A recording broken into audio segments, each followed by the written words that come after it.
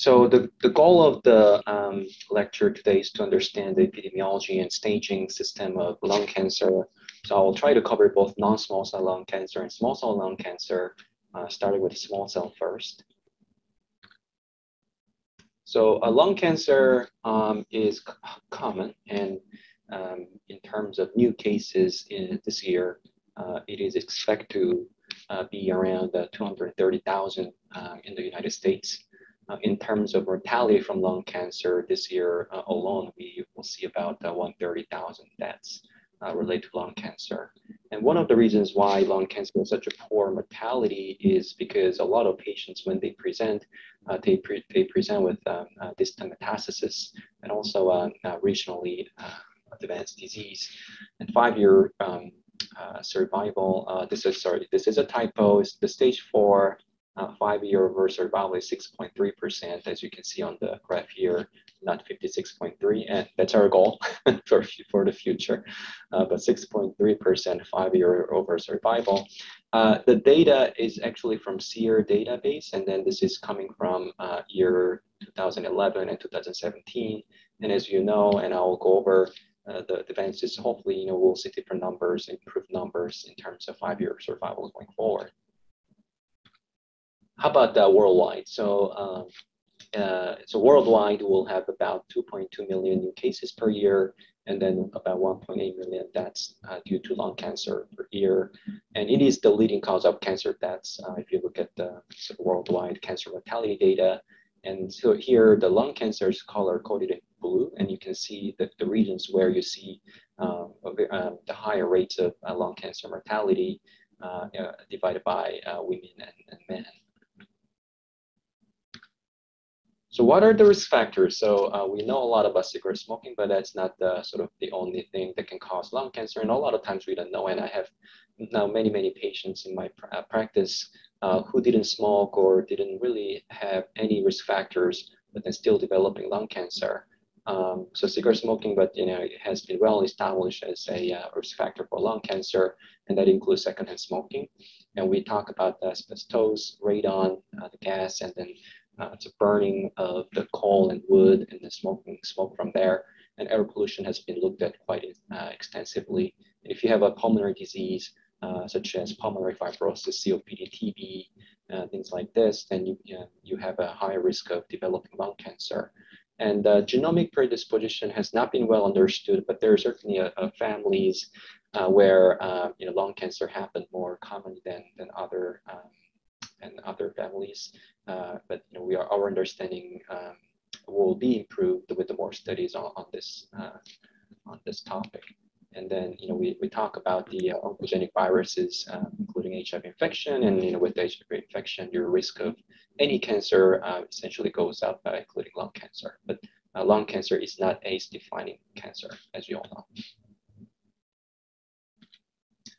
So we can screen for lung cancer, and there were 2 randomized clinical trials showing a reduction in lung cancer mortality. And so the first trial that was published was NLST. Now this was published about 10 years ago, pretty big study with 53,000 patients. And the patients were randomized either to annual low-dose CT screening versus chest radiographs over a period of 3 years. And then what it showed was that there was a 20% reduction in their lung cancer mortality with a significant hazard p-value. There was also an overall survival benefit. They saw 6.7% improvement in overall survival. Nelson trial was conducted in Europe, a smaller study compared with NLST, but pretty large. And then they added the subgroup of women in the study. And then the intervention was low-dose CT versus no intervention. And then the timing of the CAT scans were a baseline, and then 4 more scans over a period of 15 years. And then showed similar to NLST, showed a 24% reduction in the risk of lung cancer mortality. So now we have 2 randomized trials showing the lung cancer mortality benefit, but then the uptake was not great, and we are trying to improve that. So Dr. Kim, to enroll in that trial, you had to be a smoker, right? Like there had to be a high risk. Exactly. Yeah, so you have the smoker, and then you have to have risk factors for that. And It is somewhat narrow, eligibility criteria because you need to, have smoked quite a bit in order to be eligible. But then we see a lot of nowadays lung cancers in never smokers and light smokers. And then how to address those populations is really a challenge. And there are some trials ongoing, but then I think there should be a bigger effort, perhaps including not just CT scan, but maybe like blood tests like ctDNA and other things. I think that those are the things people are looking into at this point. That is right. And then there is a recent probably expansion of the eligibility criteria for the low-dose CT screening from the U.S. Prevention Task Force, and I think you're all aware of that. So 85% of lung cancers are non-small cell lung cancer, and adenocarcinoma being the most common type of lung cancer, and certainly adenocarcinoma is the most common type of lung cancer that I see in our clinical practice, and then followed by squamous cell carcinoma. Small cell lung cancer consists of about 15% of all lung cancer cases. And we look at T and N and M scoring or staging system, and T pertains to the primary mass, what's the size, and whether it involves any surrounding organs, and its nodal staging, and how many lymph nodes that we see involved, and what are the locations of the lymph nodes. So that determines T and M. And then M means a metastasis. So if you have one lesion, let's say in plural based, and that gives you M1A disease. If you have a single extrathoracic organ metastasis, it's M1B. If you have multiple metastases outside of the, in the different organs, that becomes M1C.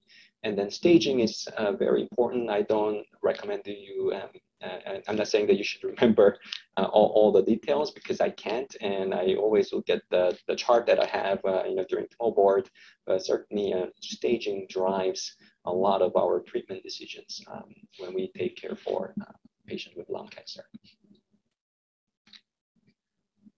So I'm a medical oncologist, so I do drug therapy, to simply put. And so there are three types of lung cancer therapies. So one is chemotherapy.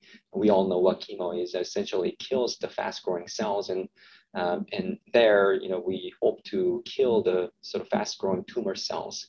But then, as you can imagine, there are sort of fast-growing cells in the body, like GI system, and then hair follicles, bone marrow, and they can get hit from chemotherapy.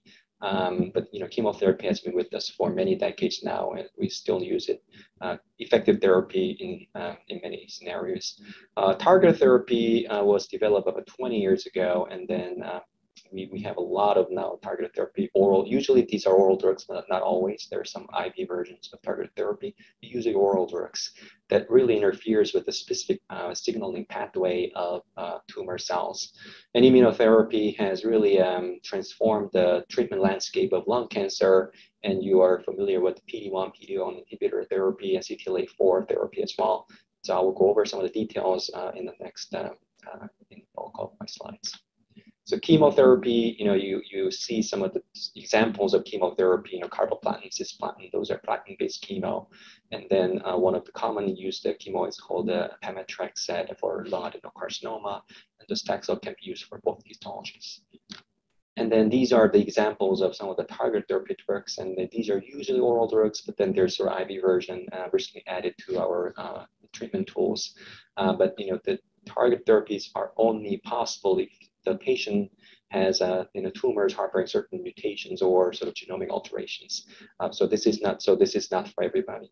Your tumor needs to have certain features. Immunotherapy does not kill tumor cells directly, but it's more of an indirect way of treating cancer.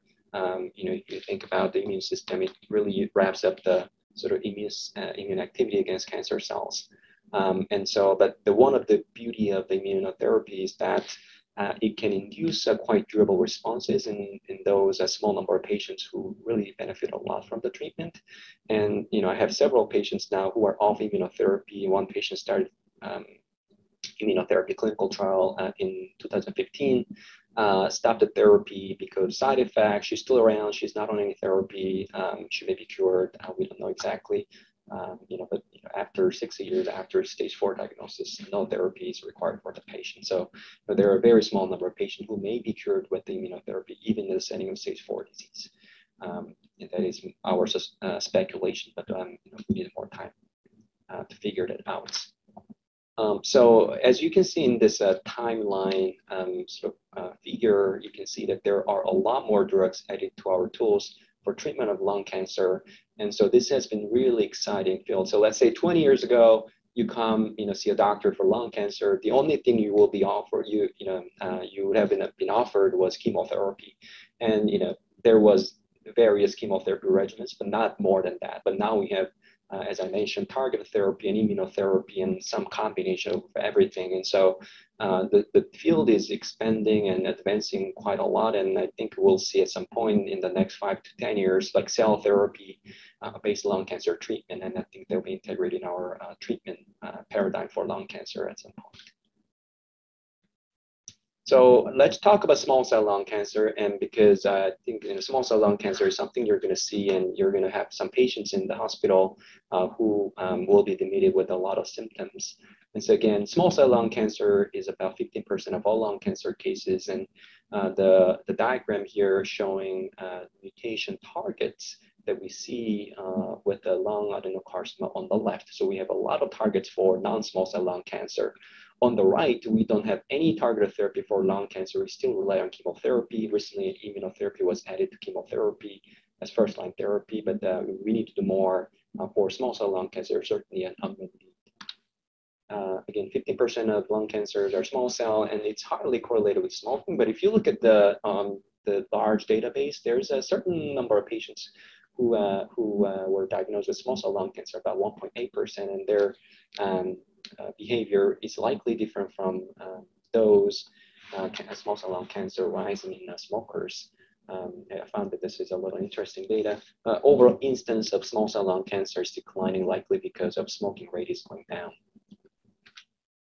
And this is a WHO classification of neuroendocrine tumors. And so we have small cell lung cancer, and there can be some mixed histology between small cell lung cancer and non-small cell lung cancer. A large cell neuroendocrine carcinoma is a type of neuroendocrine carcinoma. It is rarer than small cell lung cancer. It's like 1 or 2% of lung cancer cases. So these are sort of high-grade, aggressive neuroendocrine carcinomas. We have carcinoid tumors, and these are neuroendocrine tumors. So these are not carcinomas. And there we have typical carcinoid and atypical carcinoid. They behave much better than the small cell lung cancer and large cell neuroendocrine carcinoma. And if you look at the cells under the microscope, the pathologist can give you a diagnosis in a second, actually, because the characteristics of the cells are very typical. So they have a lot of big nucleus and nucleoli, not nuclei, but big nucleus without a lot of cytoplasm. And then if you look at Ki-67 rate, then it's usually high, and necrosis is common because they like to grow very fast. And you see small blue cells about twice the size of lymphocytes, and you can make the diagnosis based on this. And there are some tumor markers, pathologists sometimes use to make sure that we're dealing with a small cell lung cancer, and these are TTF1 and synaptophysin, chromogranin, CD56, and these are the markers, IHC markers you're going to see on the report. So I told you that there's not a lot of targets in small cell lung cancer, and our understanding has been improving in the last few years thanks to deeper genomic analysis. Now, people look at the transcriptional pattern of small cell and can differentiate the subtypes based on the sort of gene expression patterns, and as you can see here in this figure. And this is a research I was involved in, research arising from NIH. And then here we show that the small cell lung cancer may have an inherited predisposition, and you can see, family members, family sort of pedigree with a lot of small cell lung cancers. And then in this particular family on the right, they found a mutation in the germline and the gene called YH. And so this is interesting because, previously we thought that small cell lung cancer happens only in smokers and period, but then our understanding is advancing with more research.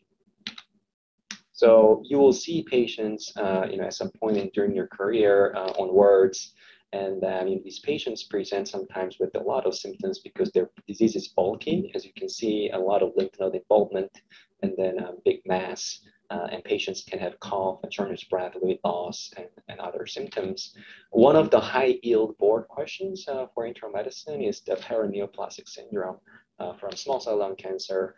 And if you look at some data, the Lambert-Eaton syndrome can happen in about 3 to 4% of patients. And this involves the antibody against the presynaptic calcium channels of the neuromuscular junction, and 95% of them are the P2 type voltage-gated calcium channels of the antibody. And then there you have proximal muscle weakness that improves with the repeated use. This is the characteristics of Lambert-Eaton syndrome in small cell lung cancer. And you can have sensory neuropathy. And actually, I had one patient who developed the sensory neuropathy even before her diagnosis of small cell lung cancer. And she didn't have any other risk factors such as diabetes or other medication use. And so that could be as the first presenting symptom of small cell lung cancer.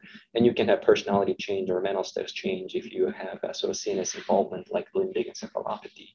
And so that's pretty rare, 1.5% of patients. And then you can see that the examples of neuronal antibodies involved in paraneoplastic syndrome.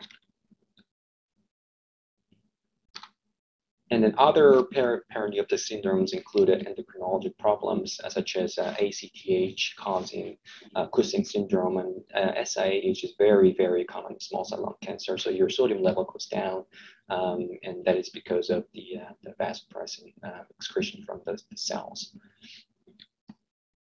About 1/3 of patients are limited stage, and here we define limited stage as sort of disease that can be encompassed within a single radiation port, but a lot more commonly we see patients with extensive stage where the radiation field sort of extends beyond the single port field, and then these patients require systemic therapy, most likely chemotherapy. If they're in the hospital, an outpatient, we use a chemotherapy and immunotherapy combination. I'll show you later why.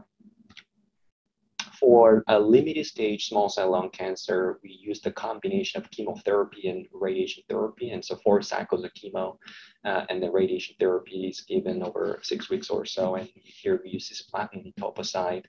Carbo can be used if the patient cannot receive cisplatin. And the small cell lung cancer is a little different from other cancers where you can have a lot of a higher rate of brain metastasis, even if you present with the limited stage initially. So there was a study looking at prophylactic radiation of the brain after treatment with initial chemoradiation therapy, and it showed in this meta-analysis overall survival benefit. So it is still the standard of care to prophylactically radiate the brain after initial chemoradiation. And so this is something I discuss with my patients. If the patient has extensive stage small cell lung cancer, let's say, they are not a candidate for radiation because the field is large, or if they have distant metastasis, then we think about using systemic therapy first, and we use the combination of chemotherapy and immunotherapy. Here we have 2 regimens approved, and the first regimen here, carboetol plus atezolizumab, actually was originated from Georgetown here in Lombardy as an investigator-initiated trial, then became a sort of randomized phase 3 worldwide trial and showed over a sort of benefit, and Dr. Liu sort of led the trial here. And so IMpower 133 trial compared chemotherapy plus atezolizumab. So atezolizumab is anti-PD-L1 inhibitor, and this was compared with the chemotherapy alone, which was at the time a standard of care, and showed overall survival benefit. And the hazard ratio was 0.7, so there was 30% improvement, a reduction in the risk of death if you received the combination versus chemotherapy alone. And so this was a pretty remarkable, and now the study was published 3 years ago. Now this has become our standard of care for our patients. In the hospital, though, it is very difficult to give immunotherapy. Immunotherapy drugs are super expensive, not covered when the patient is in the hospital. So you will see patients only getting chemotherapy in the hospital, but then when they are discharged, then we always add the immunotherapy like atezolizumab so that they can get the chemo-immunotherapy combination. Another similar trial, they use the chemotherapy plus durvalumab. So this is another PD-L1 inhibitor, it's an immunotherapy, immune checkpoint inhibitor. And this was compared, I'm sorry, this was a typo. This is compared with the chemotherapy alone in extensive stage small cell lung cancer. And then there was overall survival benefit. So there was 27% reduction in the risk of death if you used chemo IO versus chemotherapy alone, so leading to FDA approval. So this is a second regimen that we can use. But we don't use both because we pick one, and these are both approved for first line. So per the choice of doctor, treating doctor. But here we use the atezolizumab chemotherapy combination a lot because again, because of the drug development history here.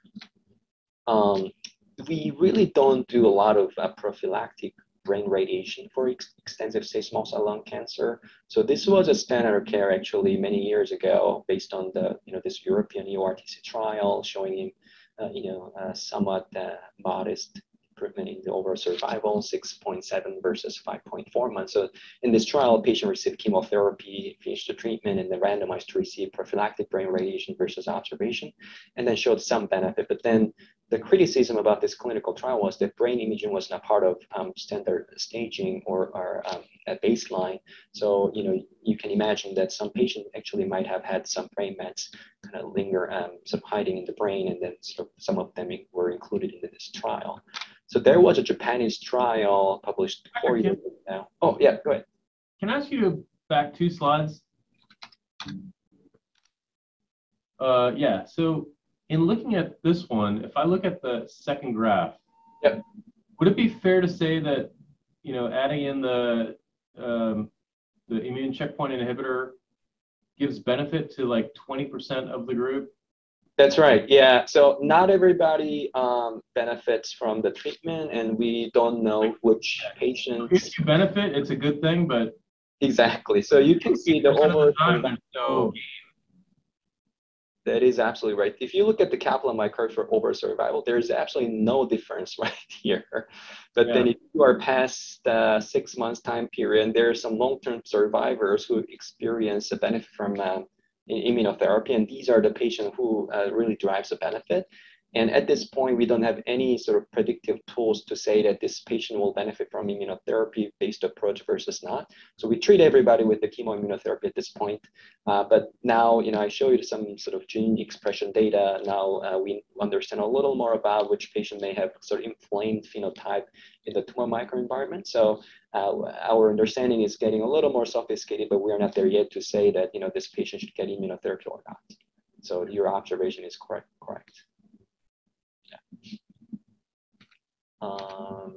So for extensive stage, based on this Japanese trial, we don't really recommend sort of prophylactic brain radiation if the patient is extensive stage disease. And as you can see, if you look at this curve, so if you receive brain radiation, your curve is on the under the observation curve, actually. So, so this is worrisome. And so the difference between the European study, the older study versus the study was that in this trial, they made sure that everybody got brain MRI before they randomized patients. So if the patient had brain mets in this trial, they were not included in this trial. So they only include patients who didn't have brain mets, and then show that brain prevention, brain radiation is not a good thing for these patients. But you still need to monitor the patients given the very high risk of brain metastasis at using MRI serially. Second line, very tough. Not a lot of patients even can get like second line chemotherapy for extensive stage small cell lung cancer.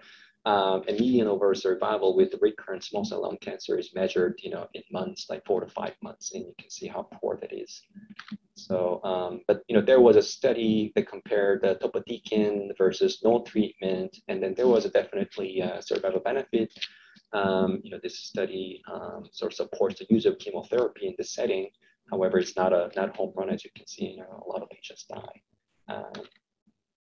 And the topotecan was compared with 3-drug regimen, not a long time ago, and showed that the topotecan, so monotherapy, can improve symptoms from small cell lung cancer, and that was the basis of the FDA approval for topotecan. Now we have another option called lurbinectedin, and so this is the study was done in Europe, not a huge study, 100 patients, and then what it showed was that we can induce response using this drug. This is alkylating chemotherapy in about 35% of patients. So this is my now second-line therapy, chemotherapy. Not a lot of patients can get third-line chemo or fourth-line, very, very rare, because their proposed status goes pretty quickly down as their disease progresses. And so there's a lot more studies we need to do for our patients with the small cell lung cancer. People look at nowadays cell therapy by specific antibodies. So there are newer therapies on the horizon, actually, which is good.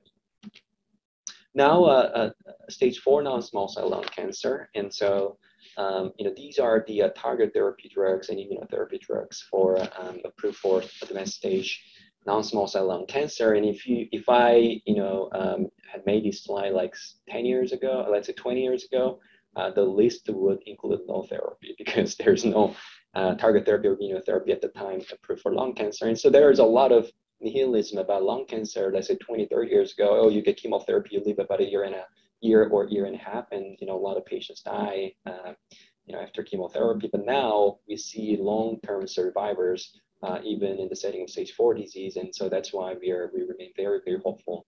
And so so there's a lot of targets. So there's we look at EGFR, ALK, ROS1, and things like that. You don't need to memorize all this, but then whenever I see a new patient in my clinic, the first thing I think about is the patient have any target therapy option? Because what we know is that these target therapies can really make a big difference in their quality of life and even survival a lot of times. So we think about that. So that is the first question I ask myself. Does this patient have target therapy options? And how do we know? We sequence their tumor, so we look at their DNA and RNA, and also we send their blood, like this is called blood biopsy or liquid biopsy, to understand their genomic profiles of tumor.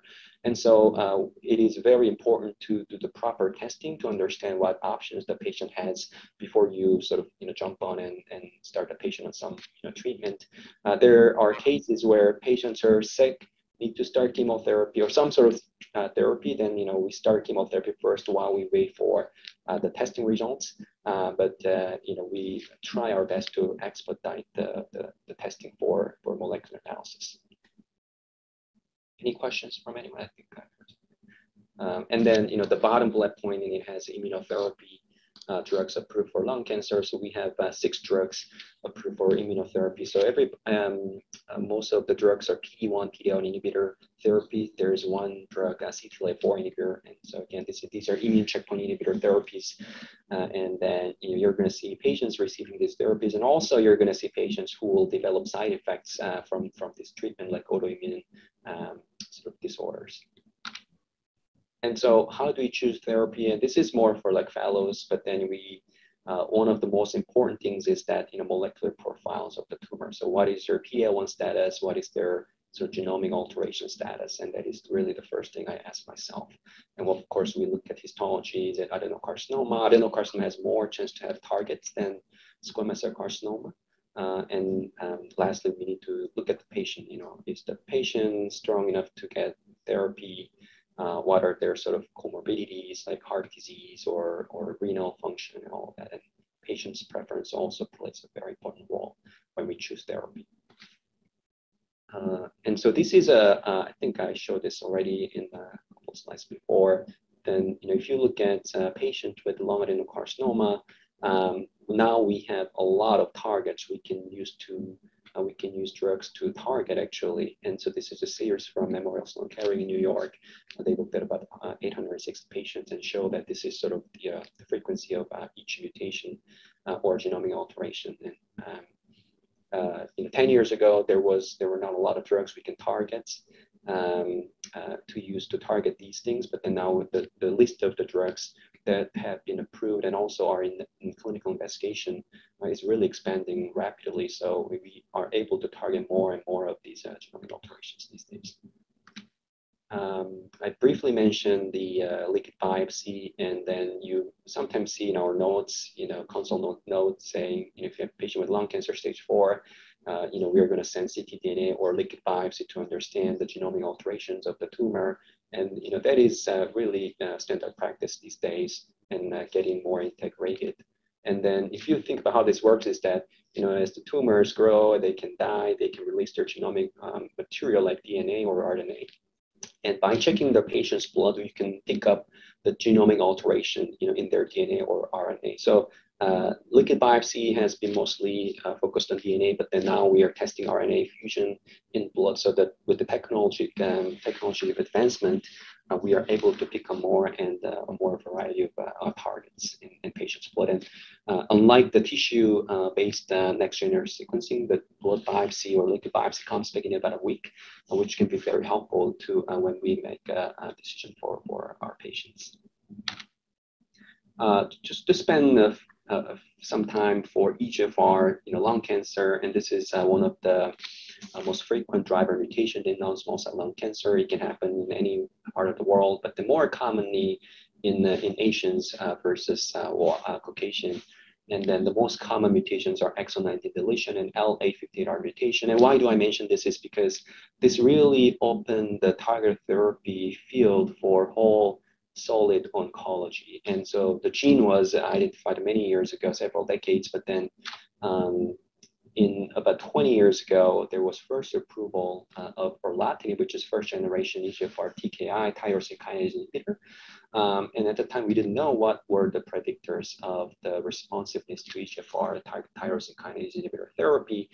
Same year, 2004, there were 3 papers came out and saying that, you need to have EGFR mutations in DNA to have a response to one of these drugs. And so really, these 3 papers opened the whole field of targeted therapy for solid oncology.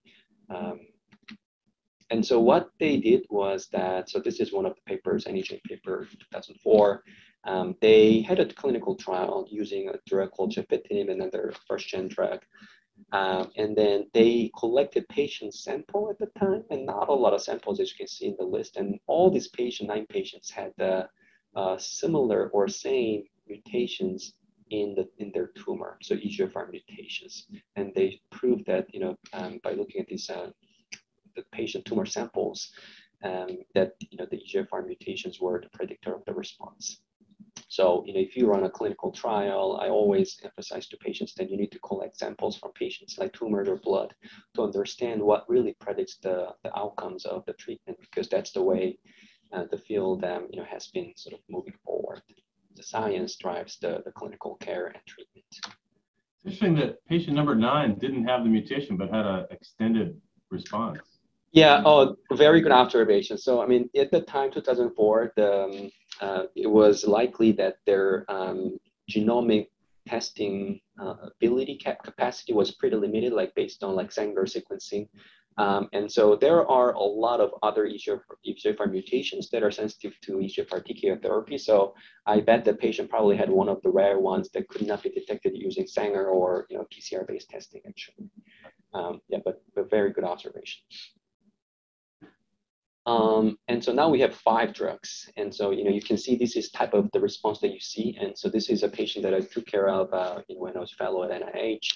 6-year female, never a smoker, was found to have EGFR mutation. And then the patient was started on one of the first-gen drugs. You can see pretty dramatic response. And then, even after 2 months of therapy. And so all these drugs can induce pretty good response rate, and about, if you can see here, the last column, you see the response rate is about 60 to 80%. So this is much, much higher than chemotherapy alone, which is measured, between 15 to 30-something% up to 40%. So really double the chance of yielding really significant tumor shrinkage. And then there was a benefit in terms of progression-free survival in these randomized clinical trials that compared EGFR, tyrosine kinase inhibitor therapy, and chemotherapy. So these trials really led to our sort of current practice where we use the EGFR TKI first for these patients, not really chemotherapy. And then 5 drugs. Now we have like third generation drug called osimertinib.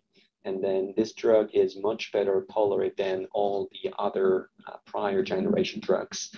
Very well tolerated, and it has a superior CNS penetration. Because when you have lung cancer has a tendency to have a brain metastasis. So it is very important to develop drugs that can have activity in the brain. And so osimertinib does that, and it has been the winner when it was compared with the first generation drugs in this clinical trial called FLORA trial. So the median PFS, progression-free survival, was 19 months with osimertinib versus 10 months. So there was about 9 months or 8.7 months benefit in terms of median PFS with osimertinib. And then the overall survival panned out nicely. So I told you that if you had a stage 4 lung cancer, say 20 years ago after chemo, the patient lived about 1 year. 1 year and 1.5 years. And in this trial, the overall survival they saw was 38.6 months with osimertinib. And so more than 3 years, which is remarkable if you think about how poor the outcomes were 20 years ago with the chemotherapy. The target therapies are not able to cure disease, and various mechanism resistance happen, and despite initial very nice response, and it can include activation of secondary signaling pathway, or some fusion events, or even like histological transformation, such as non-small cell to transformed into like small cell lung cancer, things like that. So at that time, we need to understand what are the drivers of resistance, and that can sometimes help figure out what is the best treatment for that patient.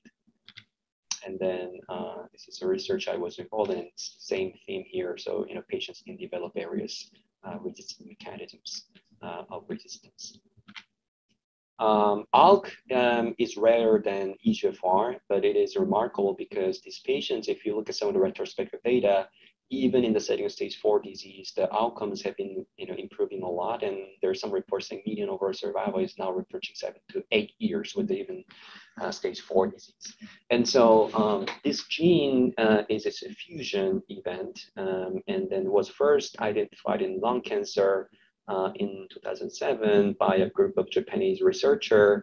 At the time, they analyzed a surgical specimen from, I think, a 60-something-year-old male, and then identified this fusion event in the tumor, and then they implanted the cells that were harboring the ALK fusion, and showed that in mice, all these cells harboring ALK fusion were able to form tumors, as you can see here. And so, like EGFR, we have 5 drugs for ALK at this point, and then we have first gen, second gen, third gen, all great options. It's probably more effective than EGFR, osimertinib. If you look at the sort of PFS and overall survival data, and how this is one of the first generation drug called crizotinib, and then it had a pretty good response rate, and leading to approval by FDA now a long time ago. You can see here in the figure that the patient had a pretty good response, and all the disease sort of went away with this treatment in this particular patient. And so this is a type of response you can see with targeted therapy, actually, because if patients feel great even after a couple of days of treatment, and then you can see response pretty fast. And that's why it is important to identify the target and start the right therapy for the patient. And so after initial crizotinib approval, now we have a better drugs, such as second generation drug alectinib. Compared with crizotinib, it showed a better survival in terms of PFS, and also CNS activity was much better than crizotinib. And then so this is the figure, that when they look at the overall survival with the stage 4 disease, the median survival was not reached with alectinib, and with the crizotinib, patient lived about 57 months, more than 4 years, close to like 5 years. And so we are talking about pretty long-term survival in these patients, even in the setting of stage 4 disease.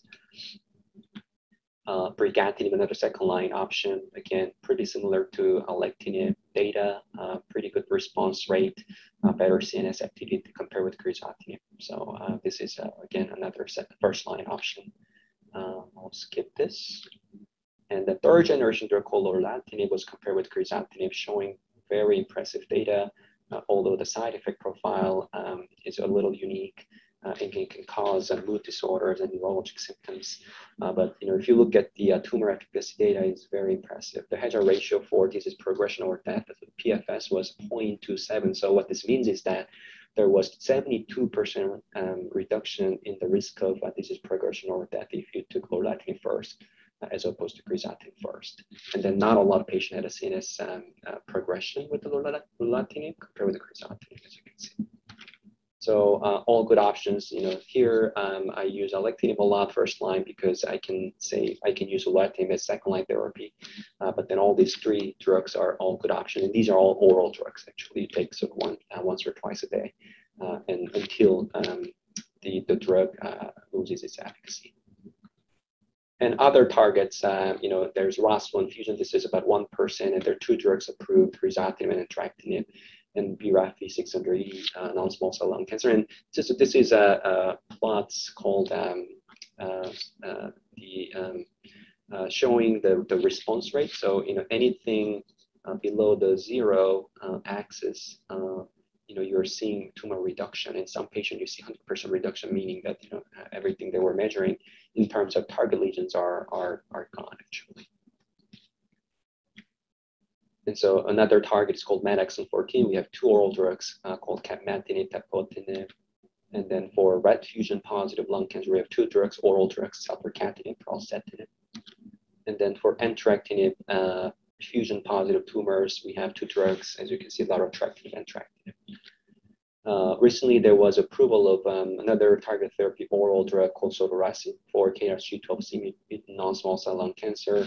The objective response rate is not as impressive as compared with other drugs, but this is first approval for KRAS mutated non-small cell lung cancer with a pretty good durable duration of response, approaching 1 year. And so this is a pretty good option, but this is only approved for second line setting and beyond. And so this is a patient, 25-year-old. I saw him several years ago. He was the youngest patient with stage 4 disease. He was not a smoker. He used some marijuana during college. That was it. And then developed the cough and was found to have stage 4 disease. And he received the chemoimmunotherapy, which is standard of care, then progressed right through the chemoimmunotherapy, 2 cycles of treatment. And so we did the sequencing of the patient and the ctDNA, the liquid biopsy picked up a mutation in HER2 gene, or HER2 exon 20 mutation. And then we did a tissue ingest and confirmed the mutation. So this is before and he entered a clinical trial at the time. And so you see pretty large infiltrating the right lung, a lot of effusion. You see adrenal gland bilaterally. And then he entered a clinical trial and received the drug called Tarlux. And you see that, after 2 cycles of treatment, this is after 1 cycle of treatment. So everything sort of melted away. You can see the infiltrate gone, infusion gone, adrenal gland mets are now sort of gone. And same thing was seen in the cycle 4, day 1 scan.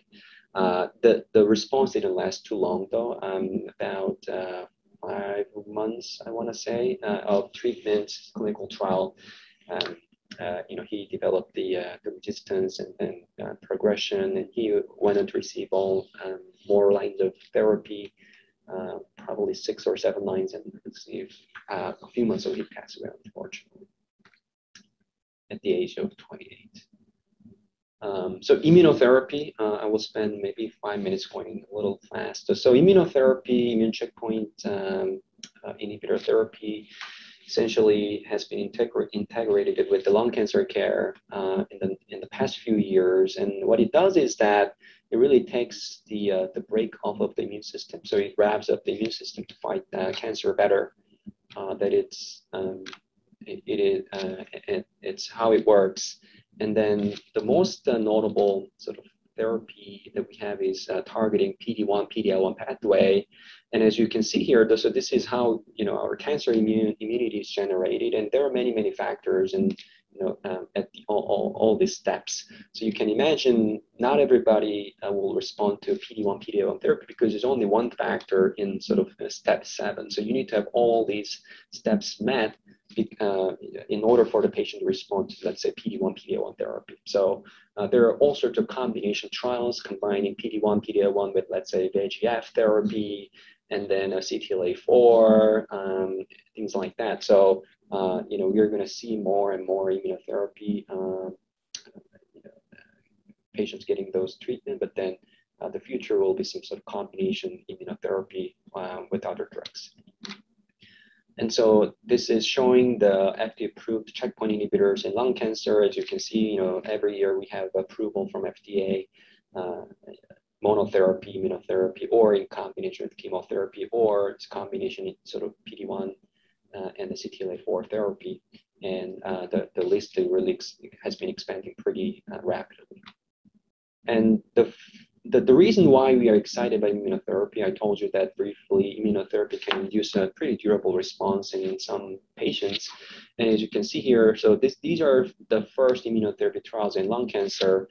And at the time, the immunotherapy drugs, say nivolumab, atezolizumab, pembrolizumab, were compared with at the time a standard care called Taxol chemotherapy, and all showed the improvement in overall survival. And if you look at the tail of the curve, and there are certain patients, let's say 15 to 20% of patients who really don't experience death or progression, and so a fraction of patients can really enjoy the durable response from immunotherapy.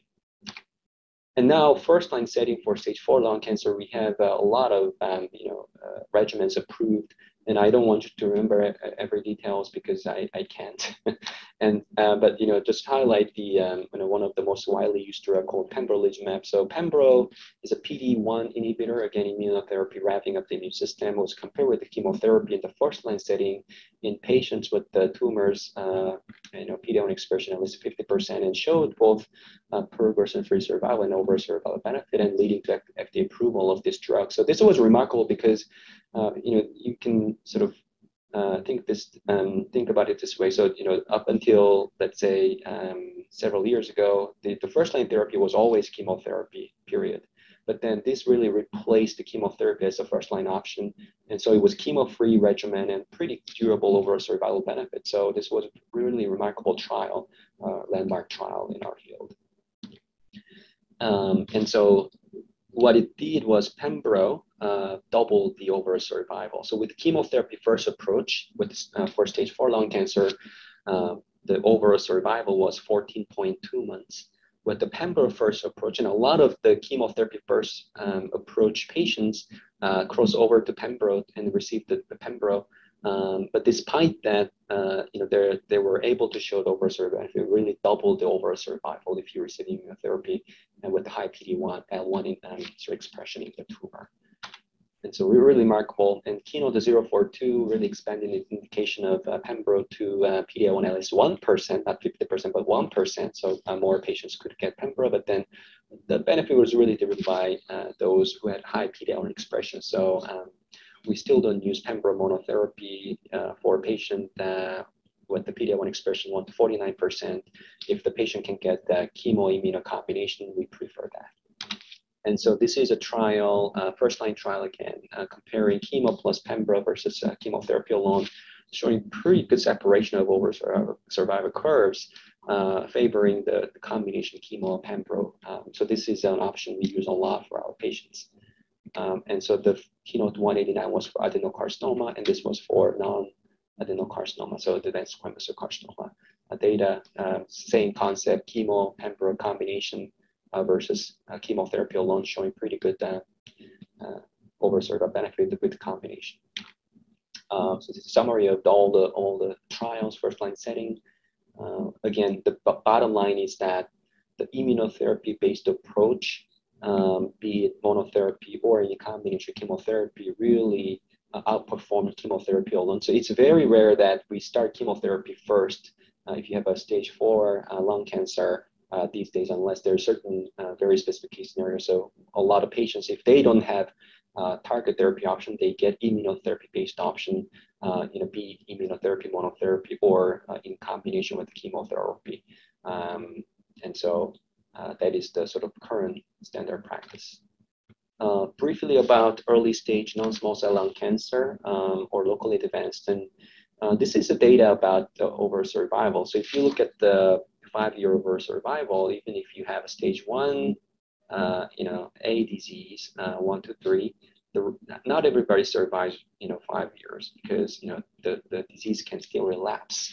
And if you look at stage 3 disease, we're talking about, 12% to 41% overall survival, and a lot of these patients relapse even after the curative intent treatment. But if you have a patient with stage 1 or 2 disease, we always think about local therapy, such as surgery. If that is an option, we do that. If not, then radiation therapy to treat, and then depending on their stage, we give adjuvant therapy like chemotherapy. The adjuvant chemo is not really indicated well in stage 1 disease, but stage 2, we think about that. There's a strong indication for chemotherapy. And the same thing for stage 3 disease, we use chemotherapy after surgery or local therapy. Stage 3 disease is challenging, and this is, we spend a lot of time in tumor board discussing stage 3 patients because it can involve multiple modalities, surgery, radiation, chemotherapy. And so, again, I think I talked about this. So chemotherapy we use after surgery. But then the absolute overall survival benefit is about 5%, at 5 years. So it's not fantastic. It saves lives, but we don't know which patients benefit from adjuvant chemotherapy. But we still do it because we don't have the power to select who will benefit. But the OS benefit is pretty modest. But things are changing. So in terms of adjuvant therapy, we only had chemotherapy, as I mentioned. Then now we have the option of doing osimertinib, which is EGFR TKI. I mentioned this when I was talking about stage 4 disease with EGFR mutation. But if you have now a patient who had EGFR mutation and had surgical resection, and you can discuss this option with the patient. And in this trial, they used 3 years of osimertinib versus placebo and showed a pretty good disease-free survival benefit of osimertinib. We have to see whether the overall survival will pan out, but then the data is still immature, and that has been presented. I think I have 2 more slides. So PACIFIC trial. So if you have a patient with stage 3 non-small cell lung cancer, unresectable, the patient usually receive a chemoradiation therapy. And then this trial randomized patients either to durvalumab PD-L1 inhibitor versus placebo. And what they show was that there was overall survival benefit with the durvalumab, which is PD-L1 inhibitor. So this is standard practice to use durvalumab after chemoradiation therapy. So to conclude, it's still a lethal cancer with the high mortality, the leading cause of cancer deaths worldwide, United States. But we are seeing more options for our patients, targeted therapy, immunotherapy, and so very exciting. And then the first thing we do, one of the first things is to understand the stage and also molecular profiles of the tumor. So those 2 are very important. And then we are seeing the integration of targeted therapy, immunotherapy in earlier stage disease. And so we hope to improve cure rate, for patients with no metastatic disease.